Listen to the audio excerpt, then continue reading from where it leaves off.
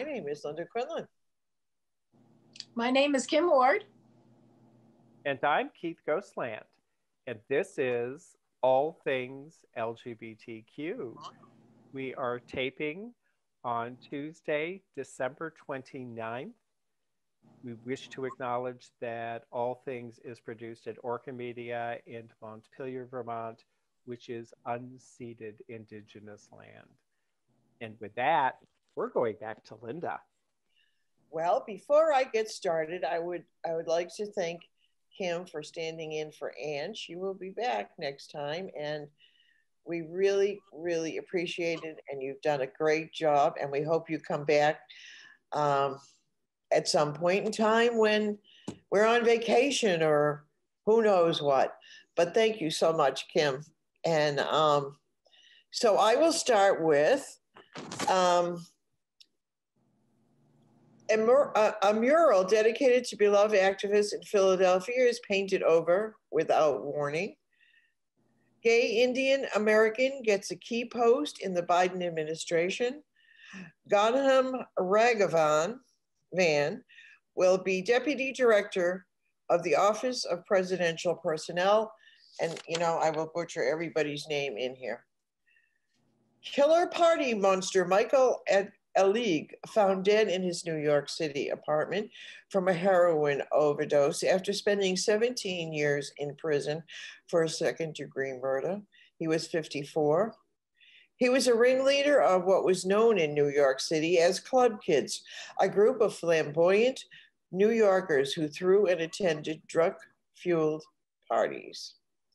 Anti-gay counselor Marcus Bachmann gets presidential appointment. Yes, Bachmann is the husband of famous homophobe Michelle Bachmann, the infamous congresswoman. Marcus is known for practicing conversion therapy at his so-called Christian counseling clinics.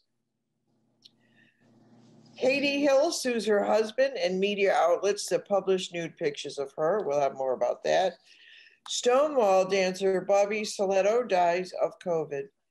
He was witness to the Stonewall Rebellion and respected in the Savannah LGBT community. He was 74. A gay California couple's Christmas decorations were torn down and smeared with feces. Sounds very exciting. Republican congressman censured for officiating a gay marriage. Representative Denver Riggleman from Virginia presided over the nuptials of two gay men who were his campaign aides. The Republicans said, was against their principles. So they are not happy about that. Marvel's first lesbian Latino superhero is making her big screen debut. America Chavez, also known as Miss America, will be played by, and here's another, Oxhilt Gomez. A tribute over the course of 101 years of the nation's longest lived lesbian. And we'll have more about her. And Hitler video in San Diego shows images of the Nazi leader Adolf Hitler and a bigoted slur aimed at Mayor Todd Gloria, who is gay. This may have been done, as it turns out, by some people in the San Diego Police Department. So, and that's it for my story. Oh, I was going to tell a little story about queer organizers in Georgia helped the fight to change Georgia. So we'll have a little bit about that. Okay, Kim. Okay, so I have a few stories, including that COVID has complicated the lives of queer folks more than some this year. And we'll talk a little bit about what that has been like around the world. I have a short story about Larry Kramer and how his message lives on. Some female athletes have signed a brief in support of trans girls and women playing sports. The LGBTQ community leads a call for equality in Thailand. There's also a bit of a report from the UK's Bi Community News about bi health and how that is researched and how we are included within it. Hungary has passed a bill prohibiting adoption for non-married couples.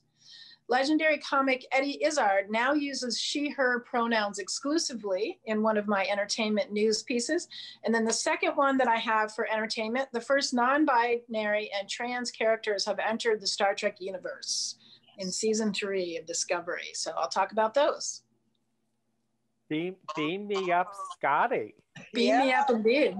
Did you see the little blurb this week, how one of the visitors to the International Space Station about 10 years ago took up a laminated card that had Scotty's ashes in it, and he hid it on the space station.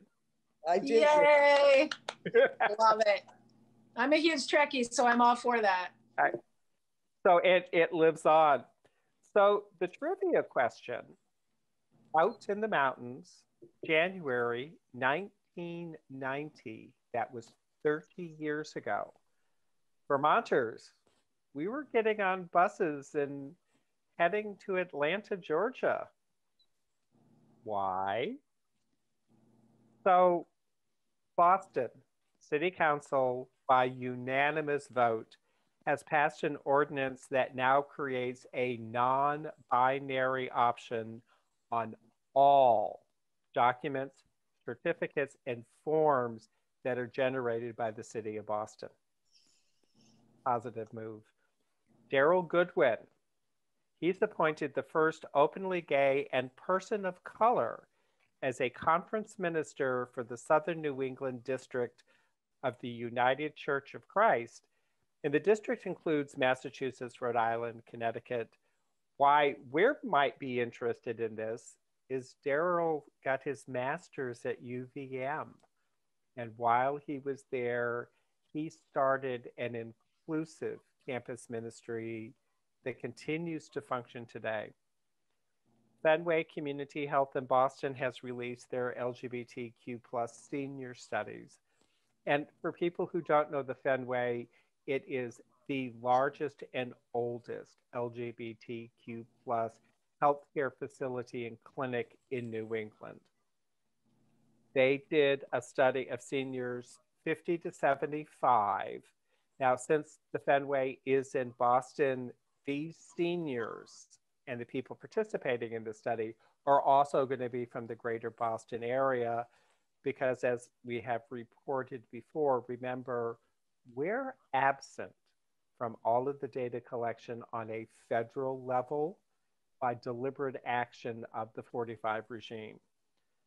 What the Fenway found is that LGBTQ plus seniors are twice as likely to be suffering the effects of depression and isolation than cisgendered straight people.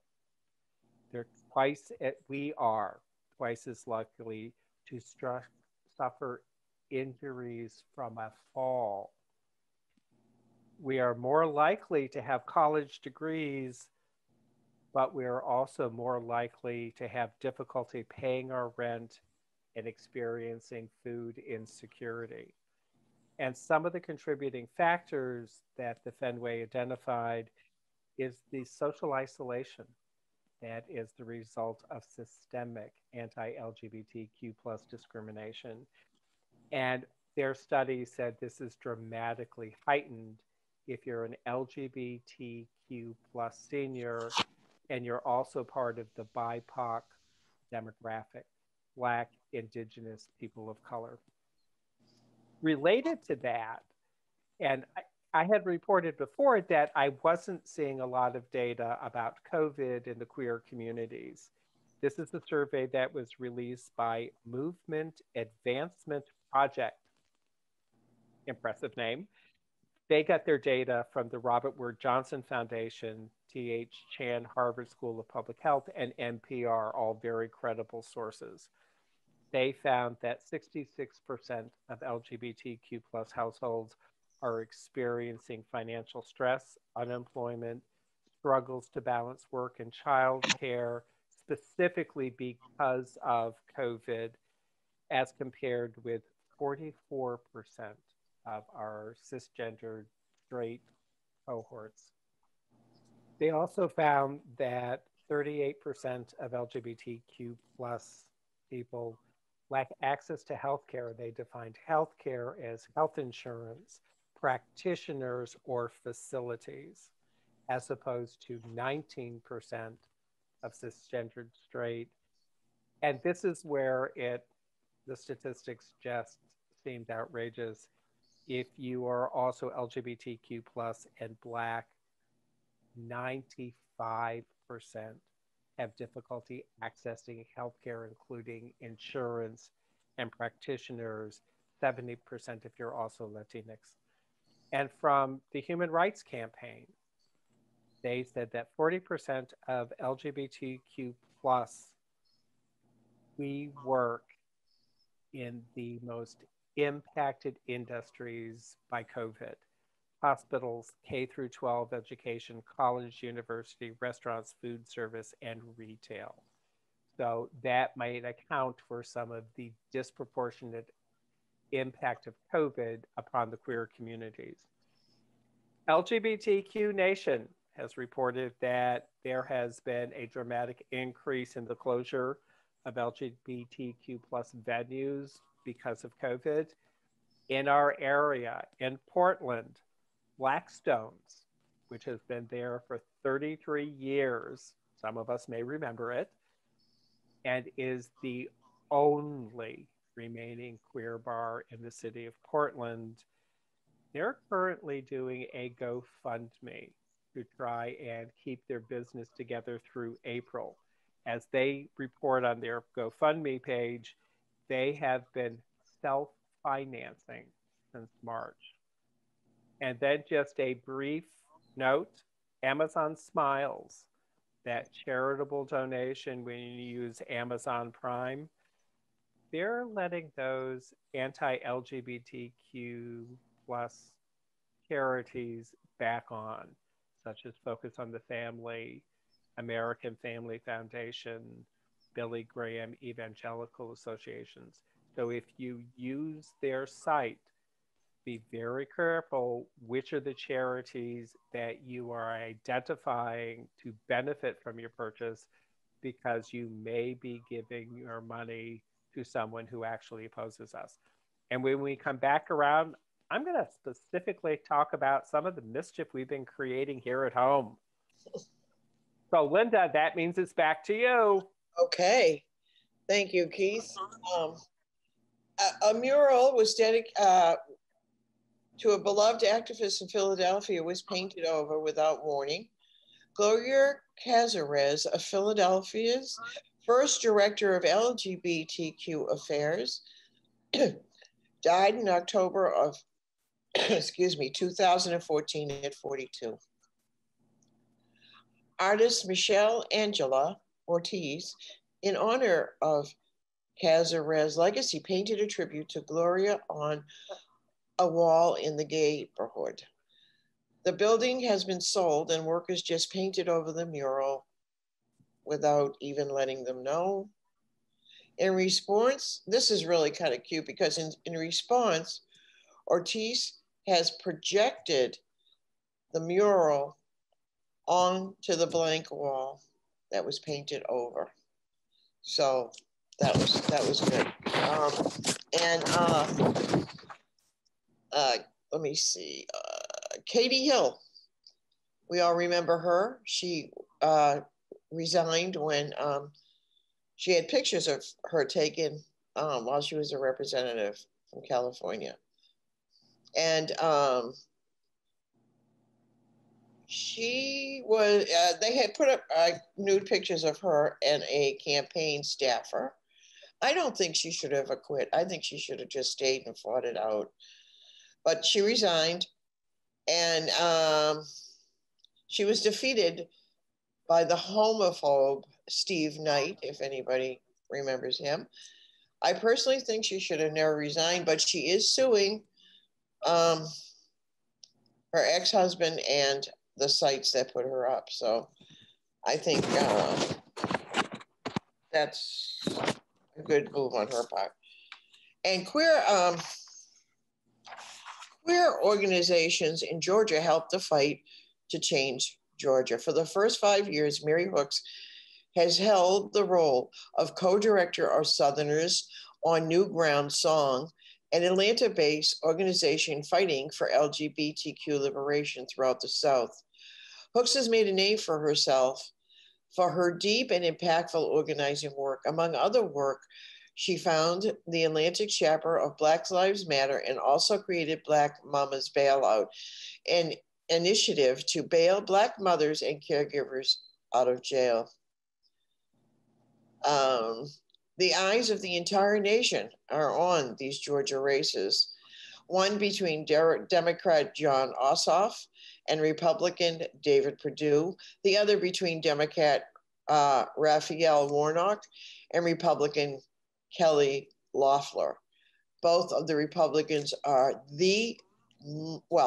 one of the most despicable groups to ever walk into the Senate. The winners will determine whether Democrats or Republicans control the U.S. Senate. Song Power, whose work is considered key to flipping Georgia blue in the 2020 presidential election, is working to again make history by helping to flip the Senate blue as well. There are 11,000 members with chapters in 13 Southern states. Song has been a staple of Southern organizing for decades. As such, Hooks and her team are relying on the deep connections the organization has built in Georgia. So we certainly wish her luck. We need those two senators. We can't just win one, we need them both. Once a Fury by Jacqueline Rhodes. Lesbians coming of age in 1971, and I have a picture of some of the people in that group. In the studio is Charlotte Bunch, Lee Schwing, Ginny Burson, and Susan Hathaway. And the photo was taken by Jeb, who is pretty famous in the lesbian community for her photography. And her name is Joan E. Byron. You can watch the Vimeo at the Rainbow Umbrella Film Festival site on January 10th. I'll post the link on our LGBTQ website, so anybody who wants to go look and find the link will find it there. Let's see, I think that might be, oh, I know, I had a, where'd it go? Oh, hang on one sec, sorry. I had a story about, oh, I know. I also have a picture, you will see it up on the screen now, is a tribute for over the course of 101 years, the nation's longest lived lesbian was always out and proud. Ruth Ellis was a Black out lesbian for most of her life. Though she grew up in an integrated neighborhood, she and her family were barred from restaurants and other public spaces. Her father was born a slave. As an adult, her home was shared in the 40s through the 60s as a gathering place for the African-American LGBT community. In 1999, on her 100th birthday, Ellis led the San Francisco Dyke March. So 3 cheers for her. And now we will go to Kim. Thanks, Linda. So COVID has complicated the lives of queer folks more than some this year. And LGBTQ plus communities around the world were hit hard this year by lockdowns introduced to curb the spread of the coronavirus, with many trapped at home alone or with homophobic or transphobic families. In Uganda, 19 people were arrested in March at an LGBTQ plus shelter and imprisoned for almost 50 days, charged with risking the spreading of COVID-19.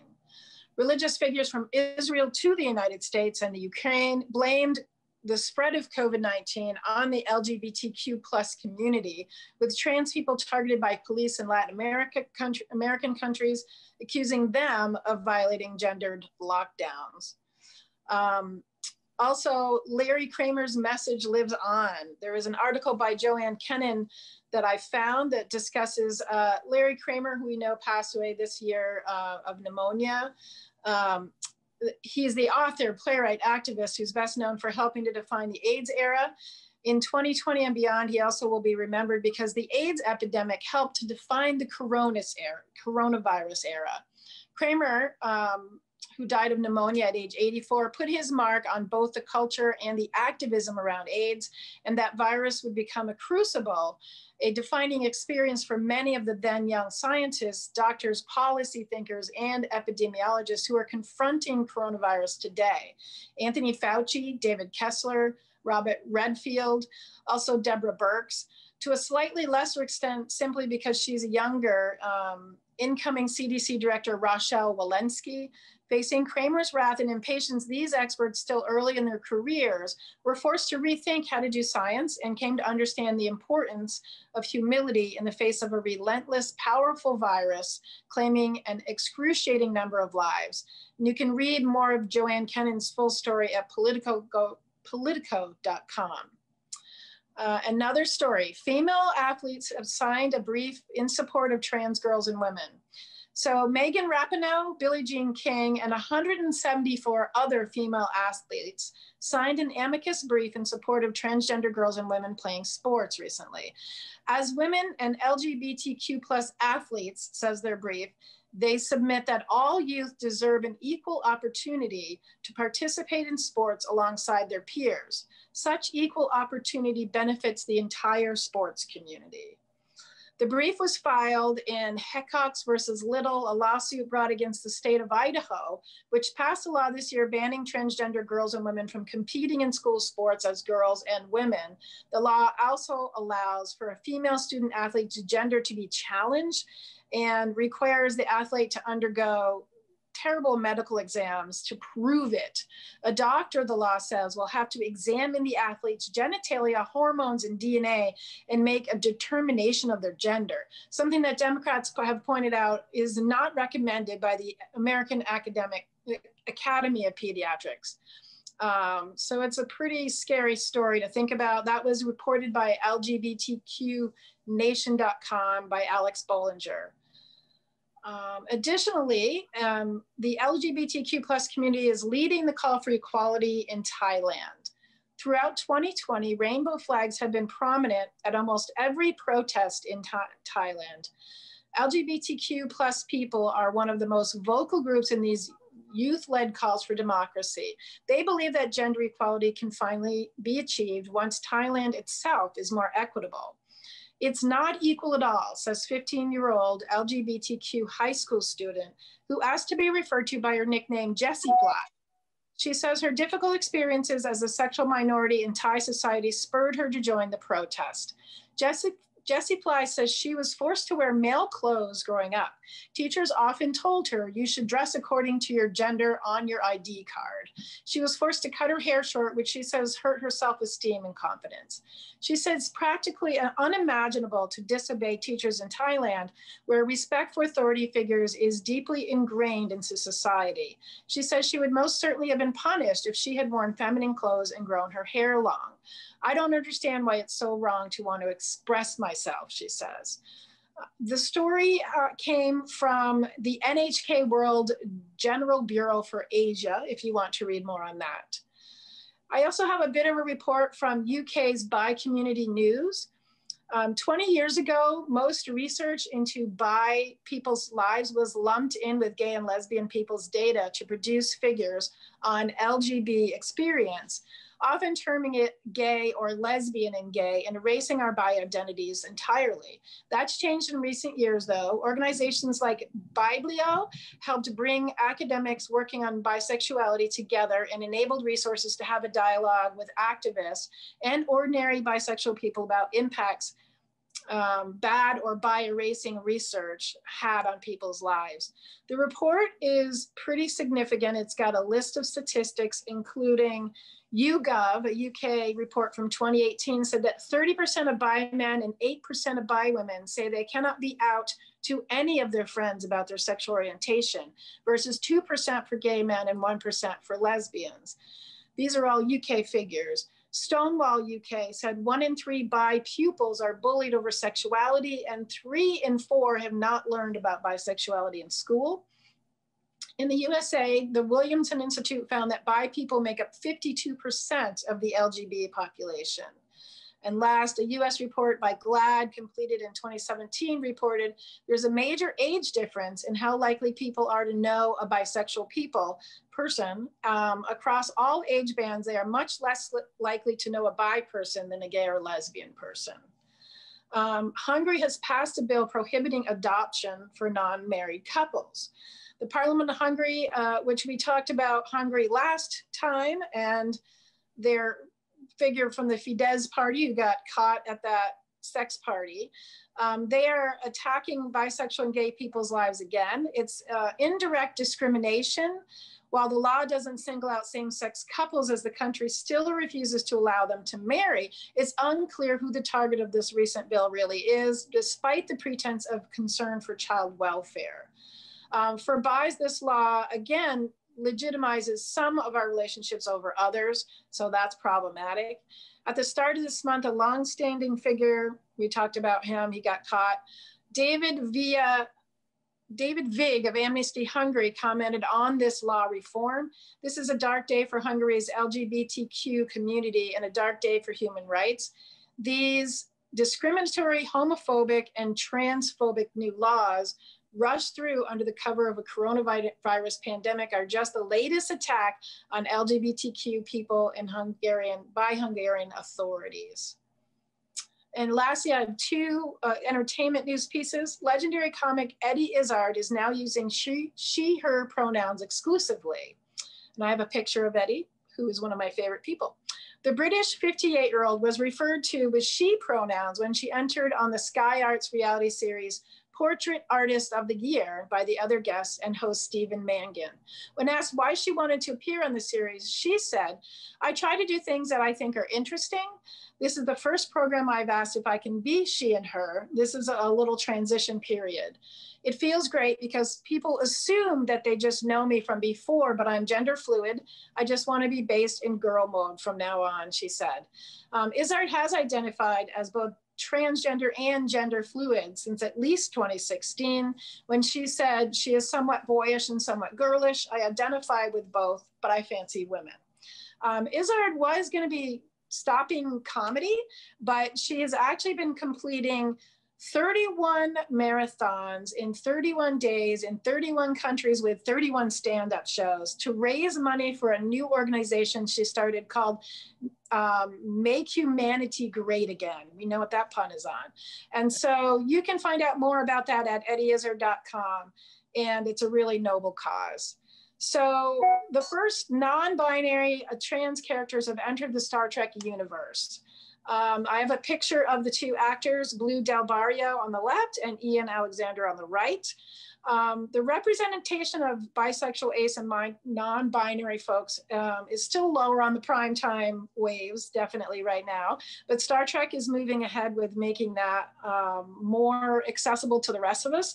They started as early as the first show with Captain Kirk and Uhura having an interracial kiss for the first time, and they've moved on through. Their newest iteration, Star Trek Discovery, has 2 new characters. Adira, who is a non-binary character, and there is a great discussion between 2 actors and Adira's character about they, them, which if you ever need to explain how to use it in a conversation, it's done brilliantly. So Adira, played by Blue Del Barrio, and Gray, who is played by Ian Alexander. What I find lovely is that they also have stated that the gay couple that's on the show, played by Wilson Cruz and Anthony Rapp, who have always been out gay men acting, they said they've very much been like male, they've been like family role models and father figures to them. So that's all of the stories that I have. I just wanted to ask him, do you remember excuse me, Star Trek, the second generation, Oh, yes. where the doctor is in love with this guy and he goes back to his pod and he I comes absolutely back do. a female.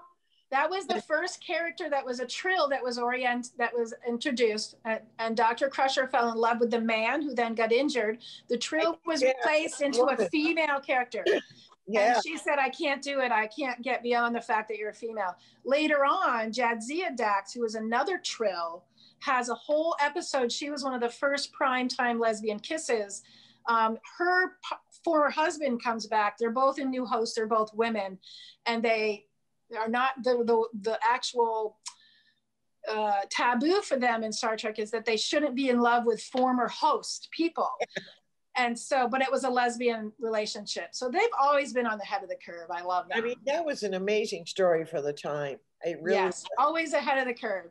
Yeah. They had a whole non-binary group of race called the Janai that will, the first number one falls in love with this non-binary person who then says, I can't do this, except that they were also non-sexual. So they weren't really non-binary human beings. And I heard in the other series, the one that I didn't see, but the Kirk, the one that was on CBS specials, I missed it, I couldn't see it. But that on 9, it was a lesbian in that. Yes, I like that. Yeah. So anyway, all the Trekkies here, Keith. Go ahead. Well, no, I was going to say what I remembered of the Next Generation episode was Dr. Crusher's final comment, which was to the new host, I can't move that quickly. Right. So she said, sometimes human beings will get there, but not me, not today. So there was this indication of we may be coming back to this. So, yeah. And before we move on, Kim, thank you so much for giving a stronger and clearer voice on this show for people who identify as bisexual and non-binary. It is something for which we are going to need to be attentive, both as a show reporting on our community and as a community in general, to ensure that, you know, everyone is being brought in. So, and if you find stories and you want, I will send them to you. That's what I was just going to say. I'll send you more because ace, you know, asexual, gray sexual, non-binary, you know, there's lots of folks who are just at the fringes and we're not getting in there. So I'll send you stuff. All right. Thank you. But we are long past the time when we should have started this conversation. So, great. So looking at Vermont, you know, things for us to be mindful of.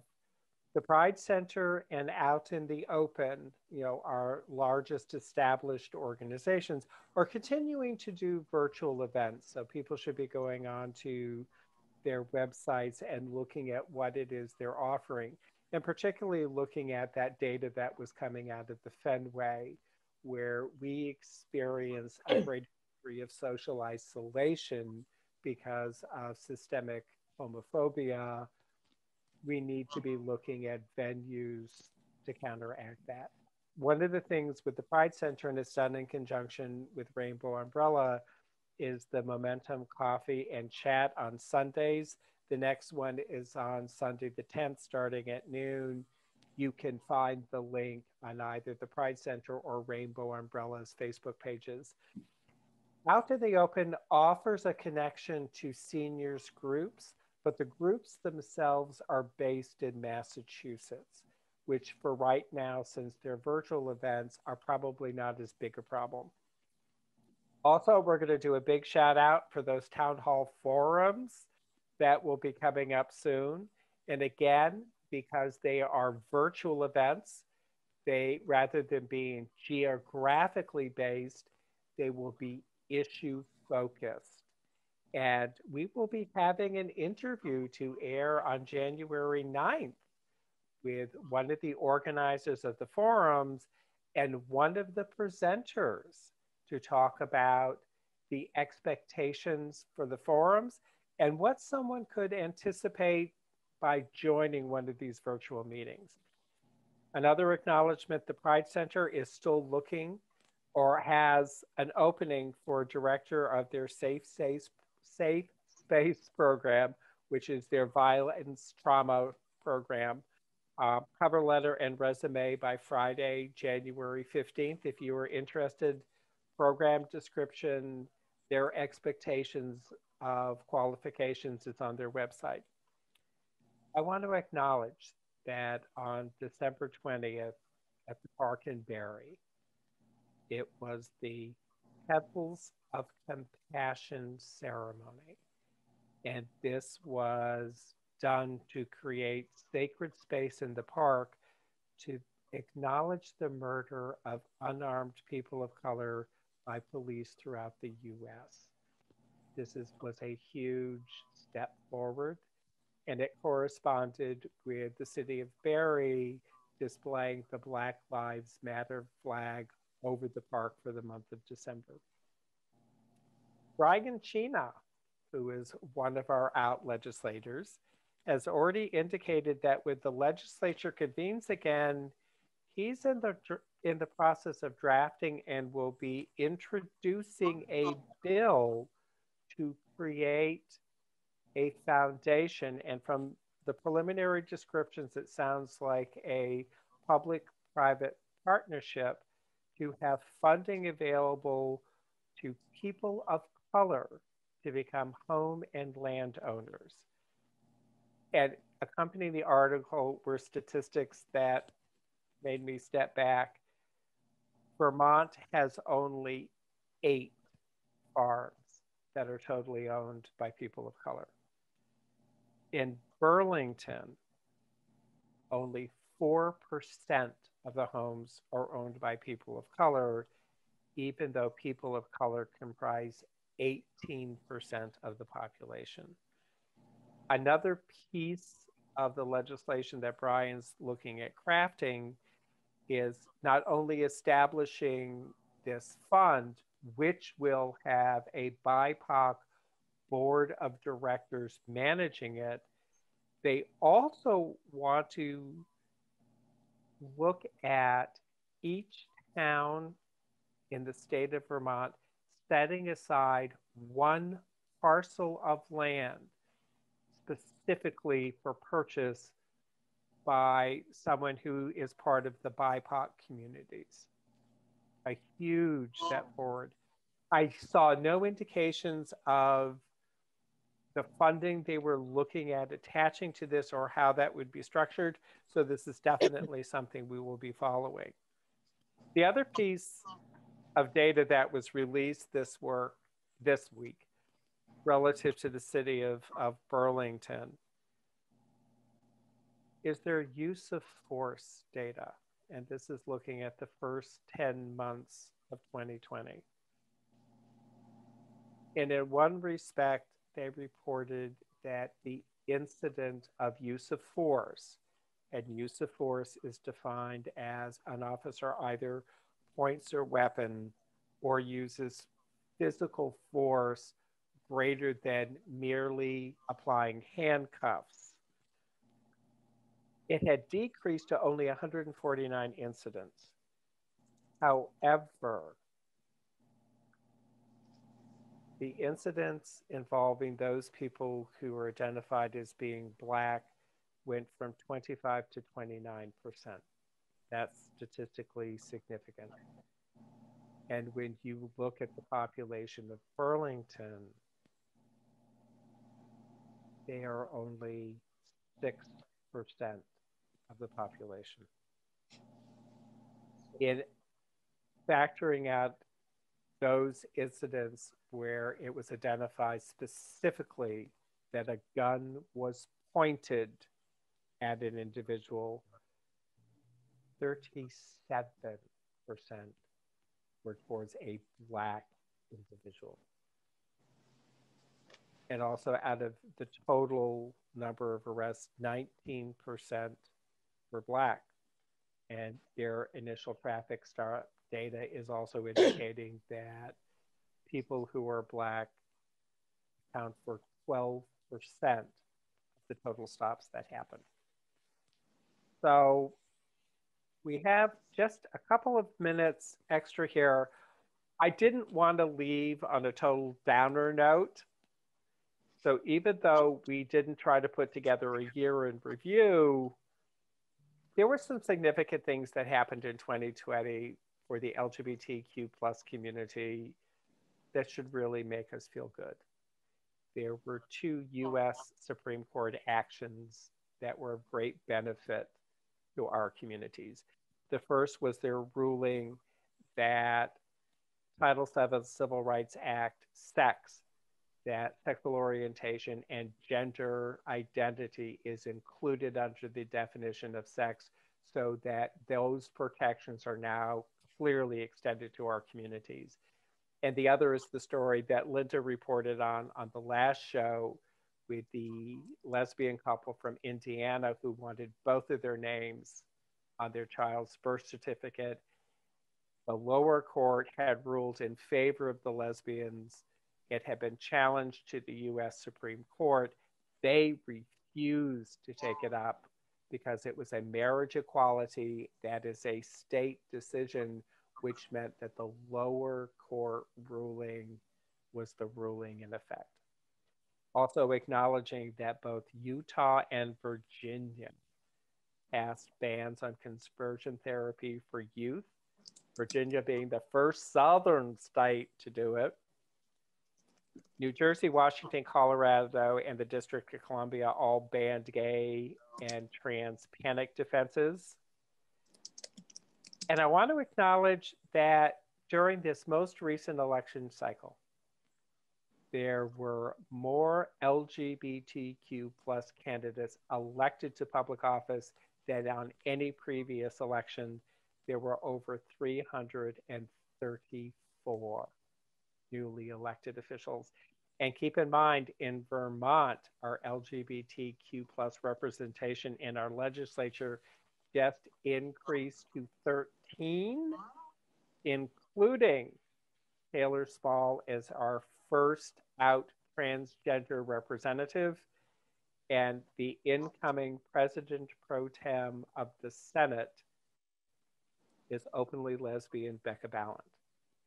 So our trivia question, before Linda reminds me that I didn't give you the answer, out in the mountains, January 1990, 30 years ago. Why were we all heading towards Atlanta? And it wasn't for the nice weather. It was because there were 2 days of demonstration that were being planned. Keep in mind that Georgia is the origin of the Hardwick versus Bowers decision relative to sodomy. So part of this was a demonstration to demand the repeal of sodomy laws in 25 states. The other, the Centers for Disease Control is based in Atlanta, and part of the demonstration at that point in time was to expand the definition of AIDS, because at that point, only 16 very specific infections qualified as AIDS. And if you did not have a clinical AIDS diagnosis, you didn't qualify for disability, federal support, any of those entitlement programs, and you might not be included in some of the clinical trials. Very similar to COVID, how we responded to HIV and AIDS was very much based upon what the federal government was willing to make available and when it was willing to make that available. So with that, Linda, I think it's back to you. I want to wish everybody a happy new year, since we won't be here for the new year until after the new year. I'm hoping that we have some results on the Georgia election, but I just want to say, when 2020 is on its way out, open your doors, your windows, anything possible to get rid of this year. And on that note, remember to resist.